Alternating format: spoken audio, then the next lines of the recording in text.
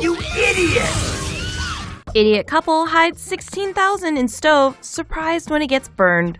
Earlier this week in Hunan, China, a businessman and factory owner surnamed Wang got ready to pay his factory workers by withdrawing $16,000 in cash. But Wang and his wife were nervous about keeping that much cold, hard cash in their home, so after a lengthy debate about where to hide it, the couple decided that the seldomly used kitchen stove would be a good place to stash the money. Surely no thief would think to look in there. Unfortunately, Mrs. Wang suffers from short-term memory loss, and a while later she decided to fire up the stove and make some soup. While she was cooking, her husband came home from work and asked nervously if she'd remembered to take out the cash. When a horrified expression appeared on his wife's face, Mr. Wang threw open the stove door and rescued the charred remains of the cash. Mr. Wang has tried taking the cash back to the bank, but bank officials said that because the serial numbers were burned off, they would not be able to reissue the money. Looks like their lives just went up in smoke.